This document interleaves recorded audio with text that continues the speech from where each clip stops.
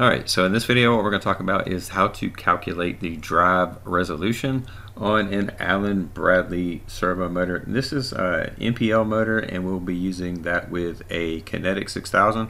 Again, this is what my training setup currently has, and this is basically to give you kind of an idea and open your eyes on how the calculate feature works.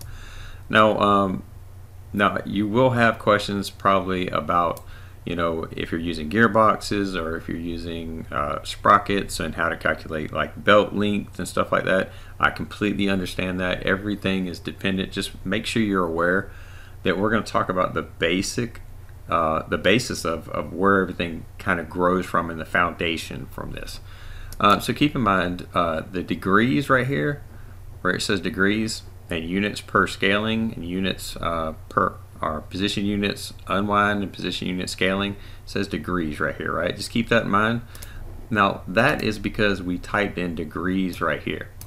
Now I can go offline, and I want you to note too that if you go to properties and you go to your motor driving motor right here and you go to calculate, no matter what you put in here, say if I wanted it to go 360 degrees and one drive revolution, like meaning one revolution of this motor right here. If I wanted to go one revolution and go 360 degrees, even if I hit calculate right here, I cannot update it because I'm online. So to use this feature, you have to be offline. So even if you wanted to just practice or something for that nature, or set something up kind of like I did, just set it up on the side, then you can go offline. So I'm going to go offline real quick, and we're going to currently go offline. We're going to open this up and we're going to go to properties again. Now I'm going to show you this just so you know. Keep in mind it did say degrees right here, right? So if we want to change that, we can go, if we want to change it to millimeters, we can go to millimeters, hit apply, and then it's going to say, and the thing right here is going to say, and the calculate position parameters, it's going to say millimeters right now. In our case, we want to keep it as degrees because to prove my point out better, degrees just works out, right? So we'll put in degrees. All right, so we're going to come back here. We're going to go to calculate. Now let's say we wanted to do 360 degrees in one drive revolution, right? So that's one revolution of this motor going from this point all the way around back to this point. Now we want to keep in mind too that our position unit unwind, this is in degrees, right? So this is in degrees per unwind cycle, right? So how many cycles of unwind? If we want to have it 360 degrees and then have it roll over at 360 degrees, we're going to have to type in 360. And then we can hit calculate, and then to use this we can actually apply this now because we are offline, so there's no risk of harm. That's the reason they do that. For safety protocol, they basically make you do it offline. We can hit update, hit close. Now that has updated our conversion constants. Now as you see, I'm in rotary. Now if I was in linear, I would not have some of the features that I obviously it wouldn't pertain to any of that. So if you're in rotary or linear axes, it's gonna make the screen look a little bit different. So just keep that in mind. I'm gonna keep that back at rotary because it just makes my example that much more easier. All right, so we're gonna hit apply. All right, and we did put in, just keep in mind, we put in the parameters of 360 degrees per one motor revolution, and then our unwind is going to be when our count gets reset for the actual position. And then we calculated that and hit update and then hit close. Now at this point we have to download, so we're going to go to Who Active and we're going to go download this, and I'm going to show you this and then I'm going to come back and we're going to actually talk about it a little bit deeper because again you need to understand the base foundation of actual setting the resolution first before you can move forward on like doing something more complex about like adding gearboxes or stuff like that. Alright, so we're going to wait till our circus ring closes. You can see that right there we have our circus ring happy. But we're going to come in here real quick and home our servo. So we're going to home the servo and make sure we're actually looking at the drive right here. We're going to come into our servo drive and we're going to go to monitor axis tag, and then you're going to come down to where it has actual position, which is right here. And what we're going to do at this point is we're going to come to our MAM.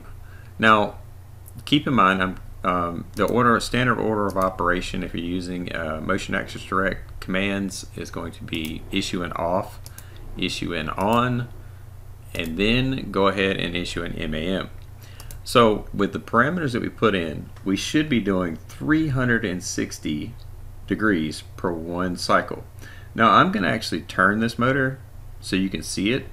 So I'm going to turn it off. I'm going to manually turn this degrees so that you can see it. So when I go from here to here, and you see I have this little reflector on here. You can see from the reflector, you can tell that if I go all the way around, it's 360 degrees. Okay, so you see that. Now with that said, it's really small as far as the movement. So let's actually go and do that through our MAM. So we're going to turn this on, turn the servo back on so we can't touch it. Our bus light is on. Alright, so now we get to our MAM and we do 360 degrees. Type that in, 360 degrees. And let's see, right here, 360. And then we're going to type in our speed. Well, I'm going to put a speed of 25. That's pretty slow for what we're going to be doing, but I want you to see this motor actually run. Okay, so now I'm going to issue that, and then you can see the motor actually running. Now notice the degrees that it's running right now. It's currently about halfway done, and this again is going to be where the marker was. Now it ran 360 degrees, so that's 360 degrees off of one motor revolution, meaning one revolution of the shaft on the center of the actual motor. And the stator going in a circle, one motor revolution from keyway to keyway, it's going to be 360 degrees. So just keep that in mind. Now let's turn it off real quick. And so we understand that now we have it set to that. Now let's actually go in here and think about if we wanted to come in here and say, okay, we have a 10-to-1 gearbox.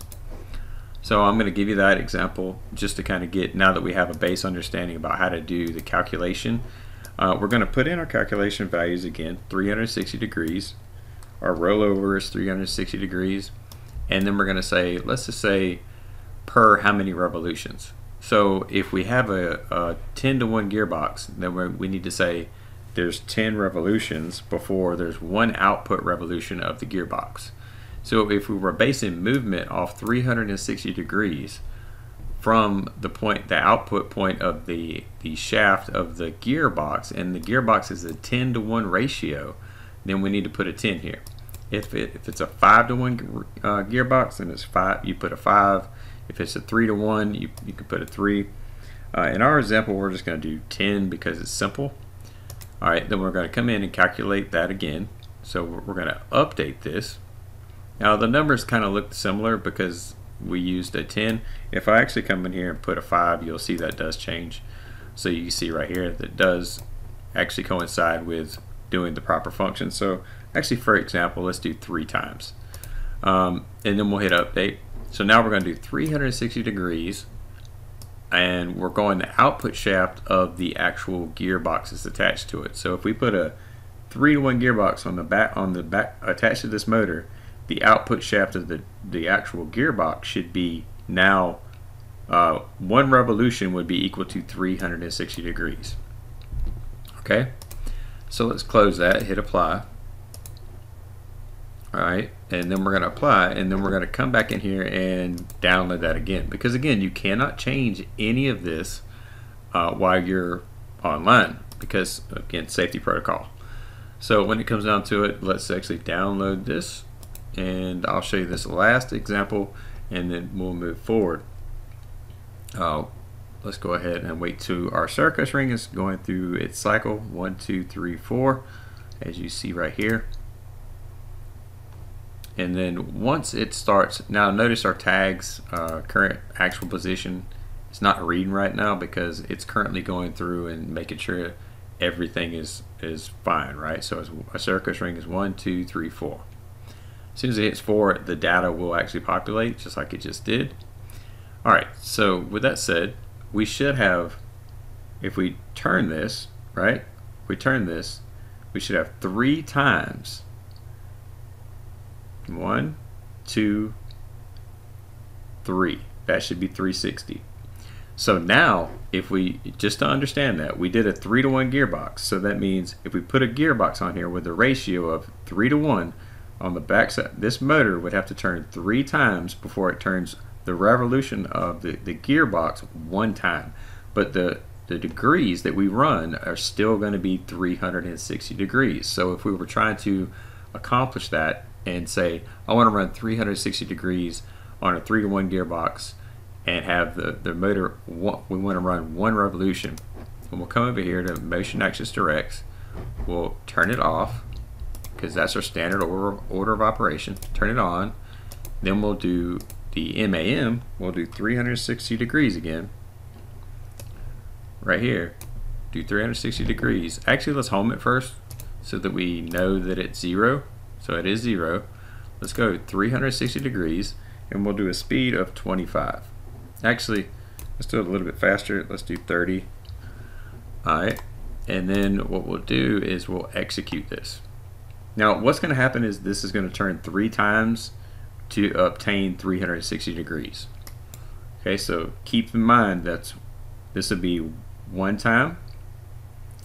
Okay, so this would be 2 times.